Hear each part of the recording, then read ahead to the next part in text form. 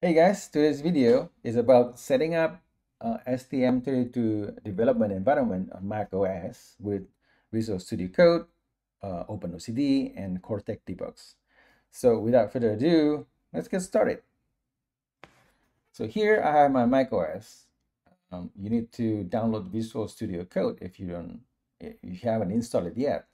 So type in Visual Studio Code in any browser. I use Safari in my case, and just go directly to the download link, click that, and either you use Universal if you're Intel chip or Apple Silicon depending on your machine, right?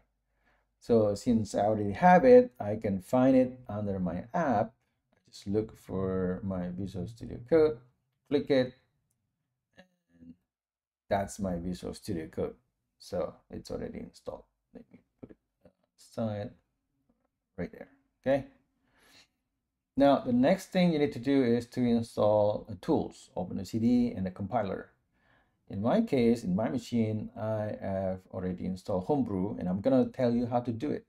So if you go to the brew.sh website, the Homebrew website, copy that link and open a terminal and paste that link and press enter. Just hit enter and it is going to install it.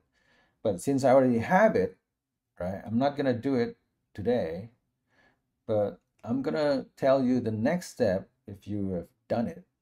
You can install the package by typing brew install and then the name of the package, which is OpenOCD, and hit enter.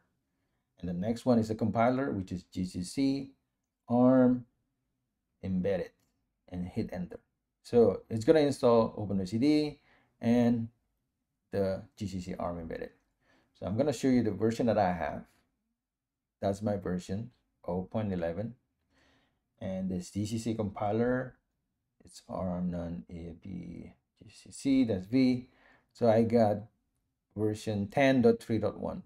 So you might get a different version, but it doesn't really matter. That should work. Okay, let's clear everything and focus on Visual Studio Code. Now, extension. These are extensions that you need to work with STM32. C and C++. This is an IntelliSense, and for debugging, code browsing by Microsoft, you can just hit install. You might also want to install this C++ extension pack by Microsoft. Next is we go to find Cortex-Debug. There you go. Hit install and make sure it's by Mouse 25.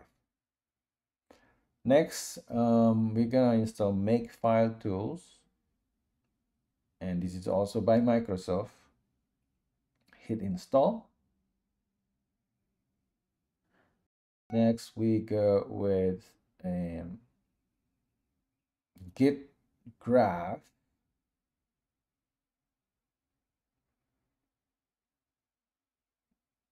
And install that as well. Git graph is really useful. It's a graphical user interface for version control. The last one is Serial Monitor, and hit install. This is also by Microsoft.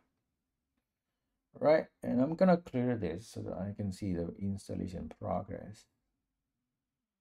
Let me see, installed. Oh wow, everything is already installed. That was quick.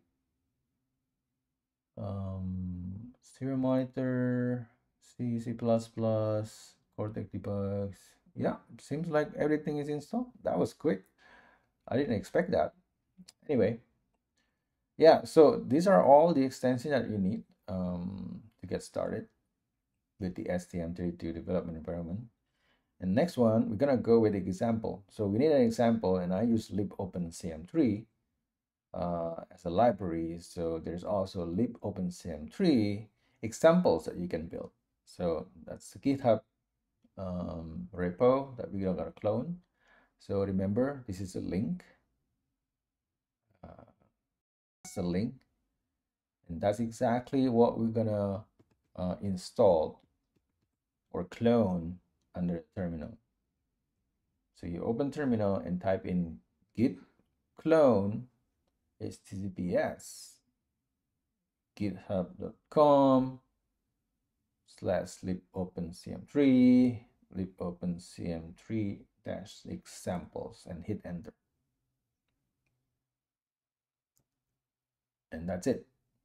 Now you go to Finder and go to your home, and you will see there is a folder called libopencm3. That's examples, and all examples is here. But if you click libopencm3, which is the library that we need, it's still empty. So this is how to populate that, because that is actually part of the Git submodule. So you type in Git submodule init, hit enter, and then Git submodule update to populate the folder. Just give it some time, because it's gonna clone the repository and put it under libopencm3. There you go. And as you can see here in the Finder, libopencm3 is populated with all the source files. All right, so looking good. So let's close this Finder. Also close the terminal. We don't need it. We don't even need the browser as well.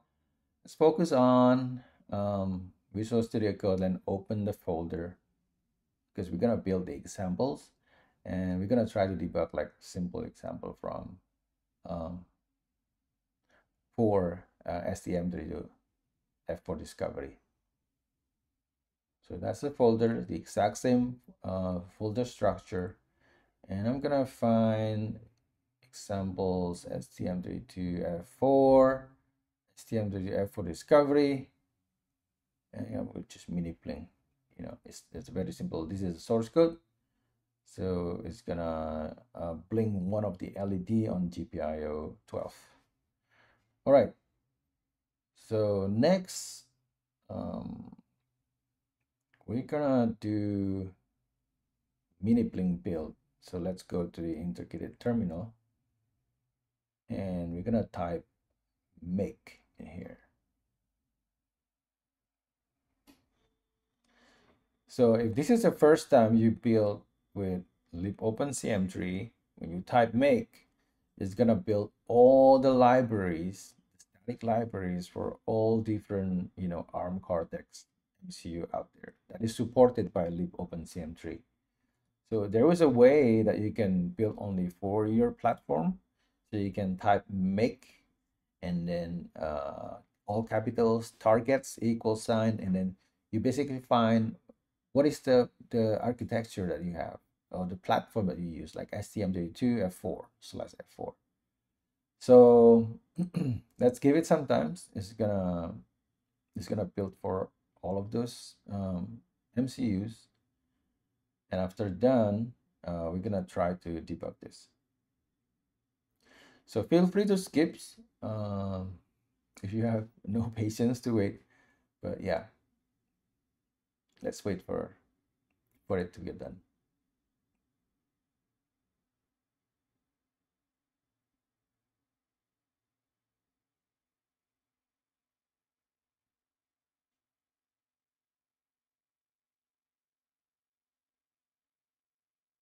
All right, so there's an error in there, but it's not one of the STM32. So if you type make again, it's gonna build your example just fine. So as you can see, the ELF is here, and you can also have the map prove that you're actually build it. And let's close this. Next we're gonna go to run and debug. Click that icon and create a launch.json file. And you want to add the configurations and choose Cortex-Debug's OpenOCD. And there you have it. Now all you need to do is to point the executable element to the mini blink. So if you look at the folder structure, it's in examples /STM32/F4 /STM32 F4 discovery /mini blink /mini blink.elf. let's make sure, yeah, that's all right. Let's check for other configuration in here and config files. So this is the config files. If you're familiar with OpenOCD on the command line, this is the one that you pass with the -f. So you want to put interface stlink.cfg. So F4 discovery has stlink on board, and then the target STM32 F4x.cfg, and that's about it. Let's take a look at the other. Yep, I think we're good. So if you go to run and debug, you can see that debug with OpenOCD. You call the name is that. You can put whatever you want and click that green triangle. What is that error? Huh. Oh, let's take a look what the error is. Let's go to terminal. Oh wow, so seems like this is the same issue in anything that I install, like Windows or Linux. It doesn't seem to know where to find the configuration files. I'm surprised. Maybe there's something wrong with my setup. So if you guys know, please let me know in the comment down below. Let me try. Where's the path? So that's user local. Let me try to find the script. Call share OpenOCD scripts, I believe. Yeah. Interface. See, bingo. There it is. So stlink is there. So what we can do is actually in the config files in the launch.json, we can put a full path to this file. So /usr/local /share /OpenOCD/scripts /interface and then /stlink. So the same thing for the target. We also have to provide a full path /usr/local /share /OpenOCD/target. No, sorry, scripts /target /STM32F4x.cfg.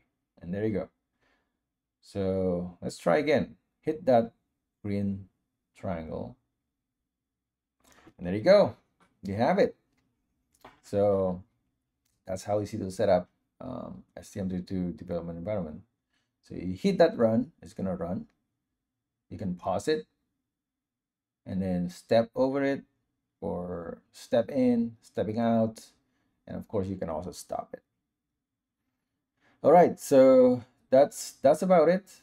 So it's not that difficult to set up STM32 development environment in macOS with all free and open source software like OpenOCD, and you can also do debugging on a Visual Studio with Cortex-Debugs. So let me know if you have questions in the comment down below, and please subscribe and happy coding.